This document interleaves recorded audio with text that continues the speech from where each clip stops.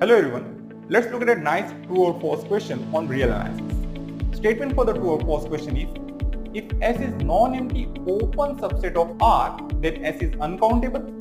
Answer to this true or false question is true. Since S is non-empty, so there must be some point X belongs to S.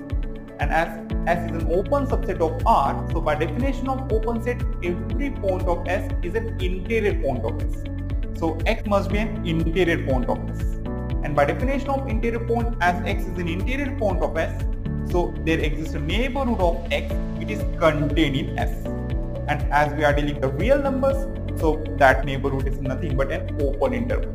So there exists an epsilon greater than 0 such that open interval x minus epsilon comma x plus epsilon is contained in S.